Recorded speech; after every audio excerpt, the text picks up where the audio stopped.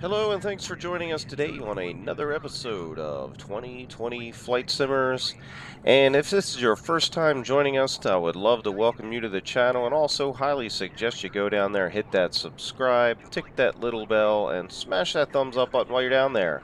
So today's video is taking place after the August 6th hotfix.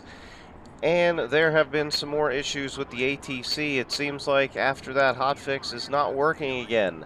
So I'm going to show you what to do, and most of you with this issue has probably got the G1000NXI from the marketplace. So the way to fix your ATC issue today is you've got to go to that marketplace and delete that add-on. From there, go ahead and restart your simulator, and voila, you now have your ATC functioning again.